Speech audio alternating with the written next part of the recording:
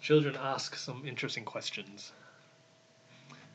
There's a story of a Sunday school teacher who one day was talking about Jesus as a good shepherd and how he will leave 99 sheep to find the one who has gotten lost. And one little boy, hopeful, then asked the question, "Did Jesus live in a zoo?" Another little girl once asked, "Are there toilets in heaven?" One time I was explaining how Jesus wasn't 50% God and 50% human. He was 100% God and 100% human.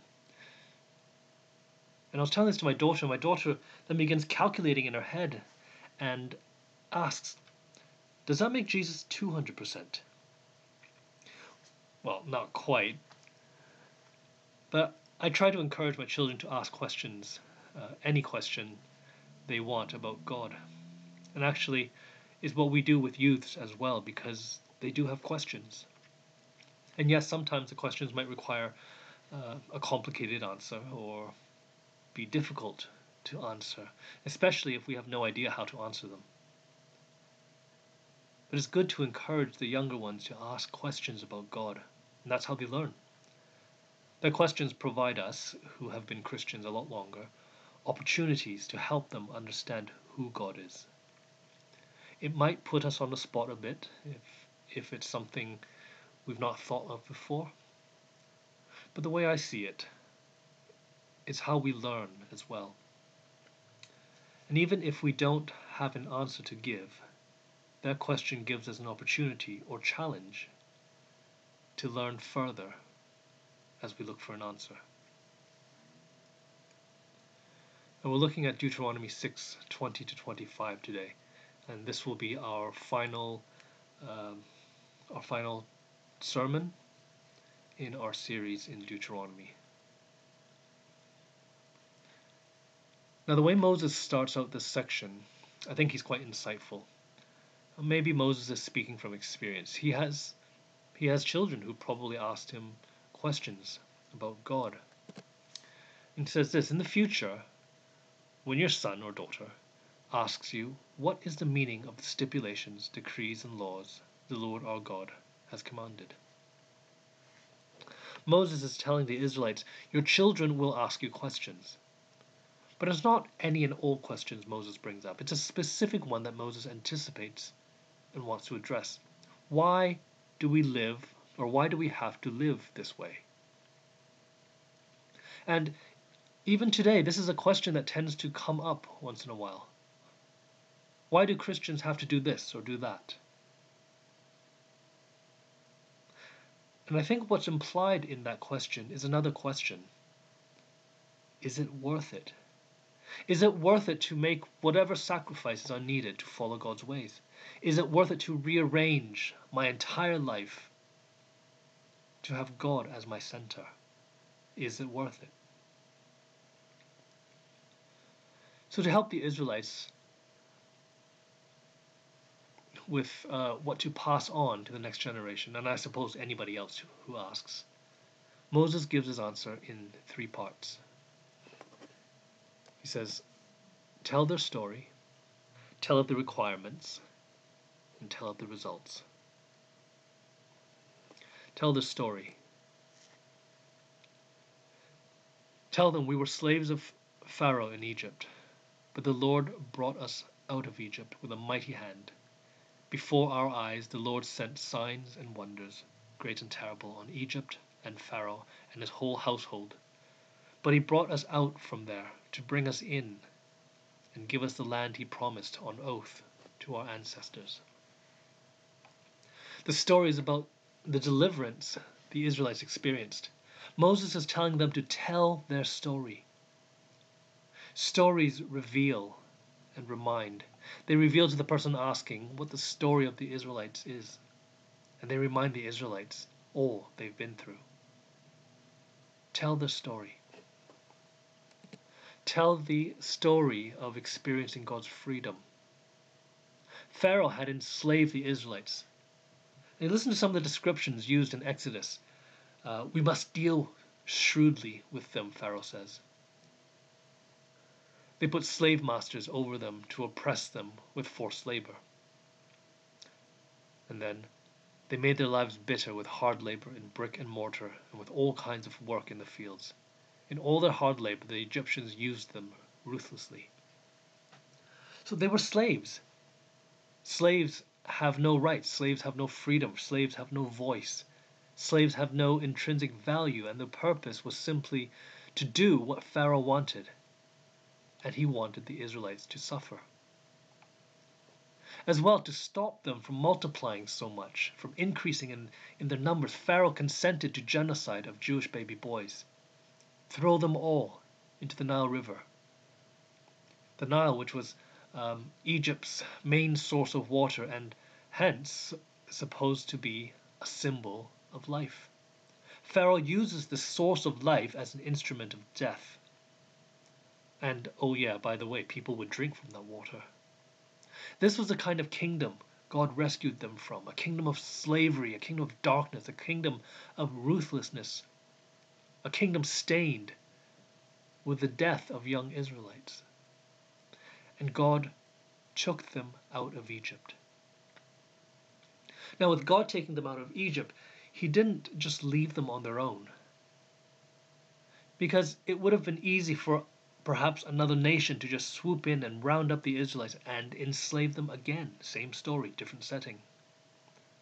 But the rescue from under Pharaoh's rule in Egypt was to bring the Israelites under another king, God himself, and his kingdom.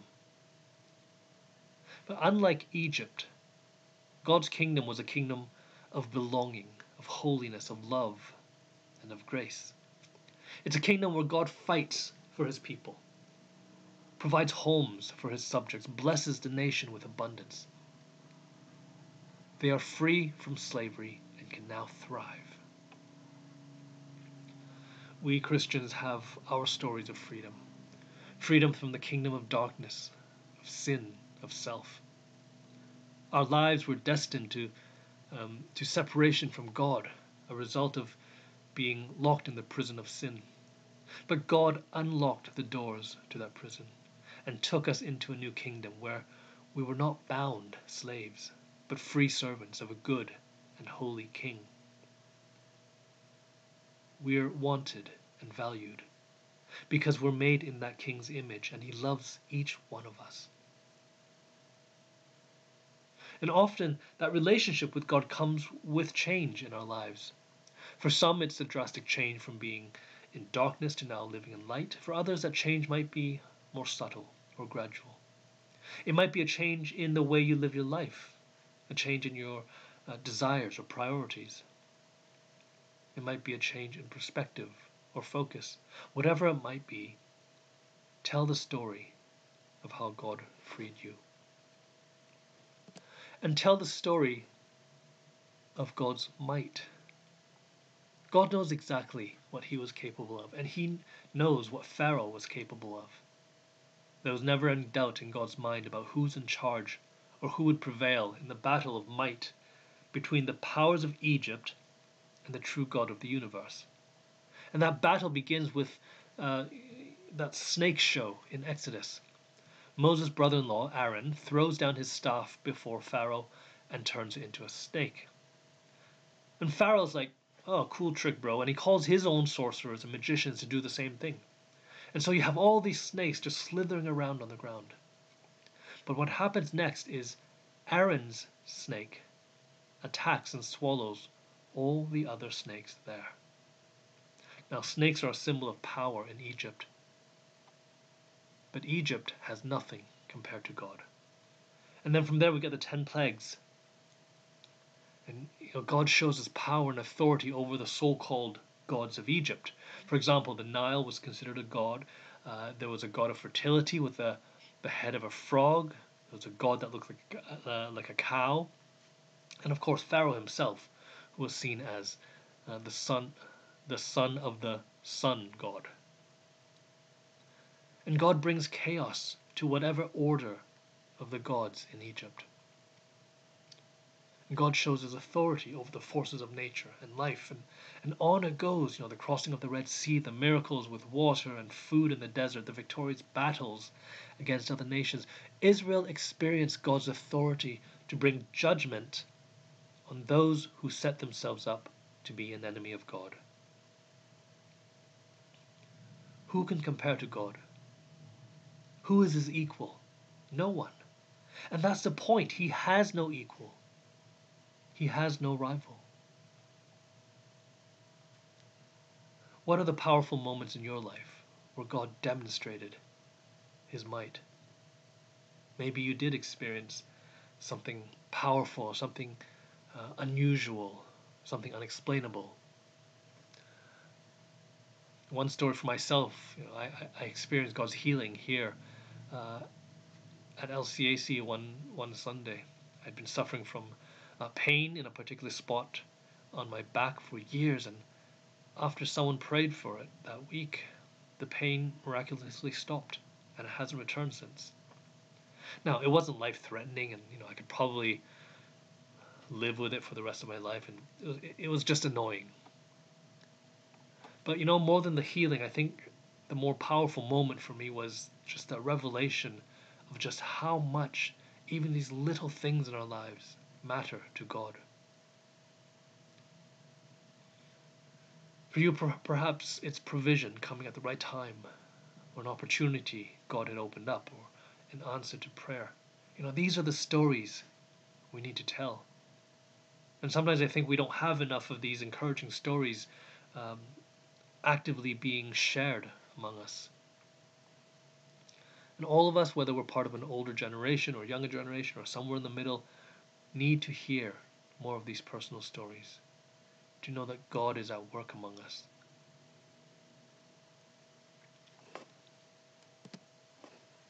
And tell the story of God, of receiving God's promise. The promise of their own land was made to their forefathers, but no one knew just how long it would take to get that land. After wandering in the wilderness, the Israelites were now prepared to receive God's blessing of the promised land, a place of their own. This was a big deal. They've been without a home for almost 40 years of wandering, moving around, not being settled, having nowhere to belong, nowhere to be at rest.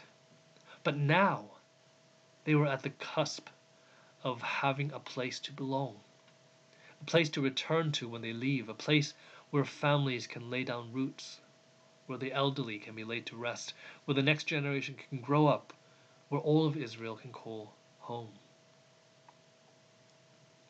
What are God's promises you have seen fulfilled in your life?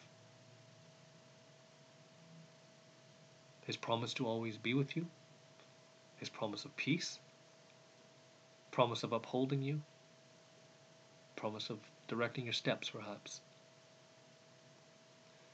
It might be good for us to go back and look at what God promises to us in his word. The more promises we know, the more we recognize how he fulfills them. So, tell your story. And the second thing Moses says is that they are to tell of the requirements of God. The Lord commanded us to obey all these decrees and to fear the Lord our God. As citizens of God's kingdom, what are the requirements to live in God's kingdom, under God's rule? If you ever move to a new country, it's good to know how things work there, how things will be different, what things will be done differently, what laws are different, what new customs and ways do we need to learn. When my wife and I came to the UK to visit LCAC for the first time, I made a mental note of many things we'd have to adjust, if we were to move here. Expectations, rules, etc. And driving was one of them. This is a big thing in my mind. In Canada, the steering wheel is on the left of the car, inside the car, and Canadians, we drive on the right hand side of the road. And I can't come to the UK and and insist to the DVLA that I be allowed to drive on the right side of the road. Because if I live here, there are certain things I'm required to do. So what does God require for his people? Two things, Moses writes. Obedience to and reverence for God. Tell your children that's what God wants from us. To live our lives to obey his law, a law that reflects all that God values: character, life, grace, integrity, holiness, love. God reveals how best to live in a way that truly reflects the values of his kingdom. No other way will be able to bring out our calling to be human beings made in the image of God. God, the creator of all things and all people, shows his creation how best to live. And we get in trouble when we steer away from that, from obedience to God. So there's obedience, but obedience isn't the only requirement. There's also the fear of God, or this reverence toward God. And this idea encompasses a lot of other ideas like love and worship and humility and surrender. But it's an attitude or a posture of the heart toward God.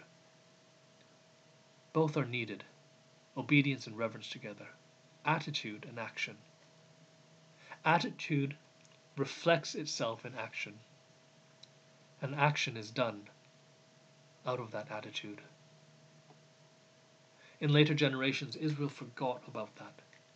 They concluded wrongly that righteousness before God was to ensure that they followed the practices and rituals of the covenant.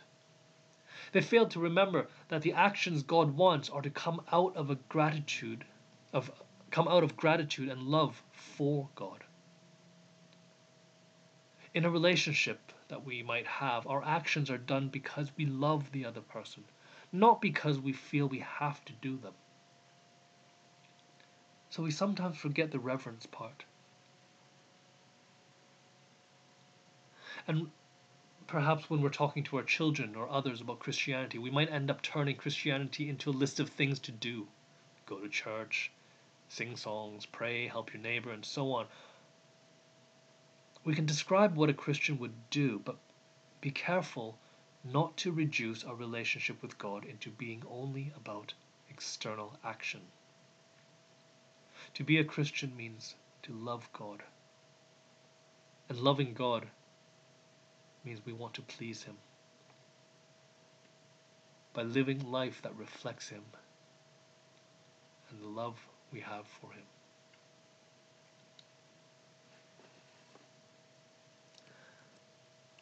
Thirdly, tell the results. Two things Moses writes in verse 24. He says, so that we might always prosper and be kept alive. In other words, you could say, you will be blessed. If you look ahead to Deuteronomy 28, it talks about some examples of blessings of prosperity that await the Israelites if they obey God's word. Your homes will be blessed, your children will be blessed, your fridges and freezers will be blessed, your work will be blessed. And we're not given the specifics of what the blessings will look like. And I don't think that's the point. I think the point is that we would be able to say with all honesty, sincerity, and humility, God has blessed us. And then, well, what does it mean to be kept alive? Well, in its context in Deuteronomy, it doesn't mean that Israel is going to live forever. That's not, that's not true. We can see that very clearly. But it meant that the community, Israel, would not be wiped out from history. They're going to be around. They won't be like some of the other nations who will be conquered or destroyed and fade out of history. But they would be a testimony, Israel would be a testimony to God maintaining and sustaining their life. These are the blessings of God. And so, this is how we teach. This is how we disciple, how we remind and help others to know who God is and who we are.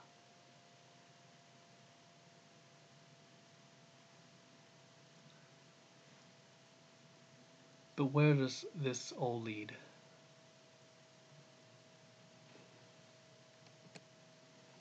Verse 25. And if we are careful to obey all the law before the Lord our God, as he has commanded us, that will be our righteousness.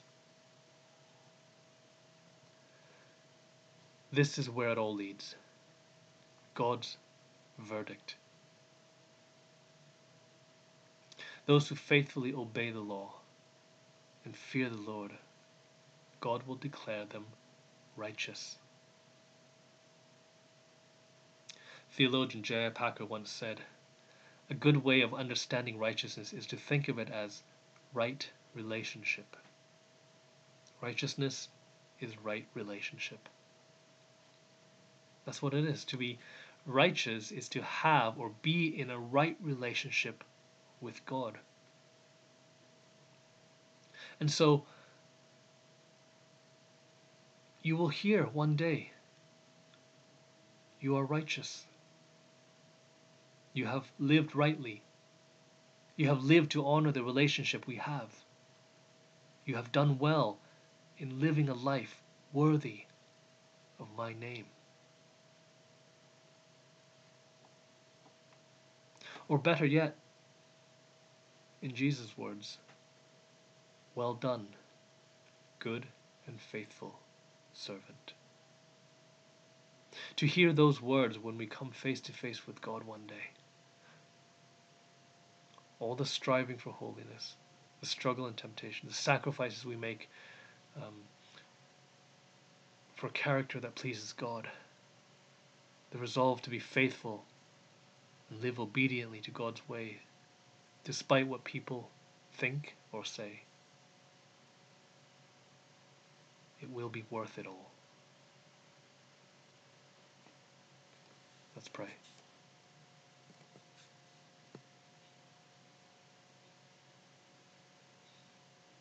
Father God, throughout this chapter you have reminded us over and over the importance of obeying your word and having a heart that reveres or that fears you.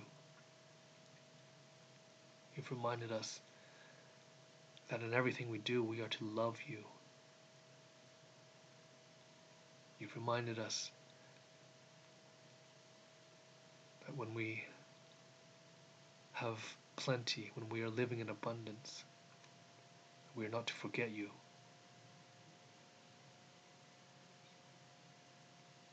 And we recognize, God, that you tell us this not because you're trying to control us, not because you're trying to ruin our lives, but because you want us to have a right relationship with you. And so, Lord, give us that resolve, that desire to have a right relationship with you.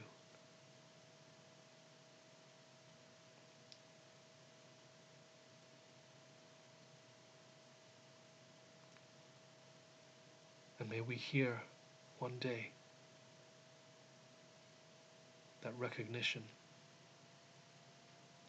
Well done, good and faithful servant. And on that day we will recognize that everything we've done, our desire to please you, the choices we've made to honor you, have been worth it.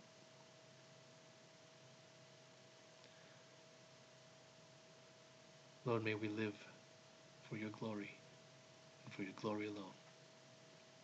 In Jesus' name we pray. Amen.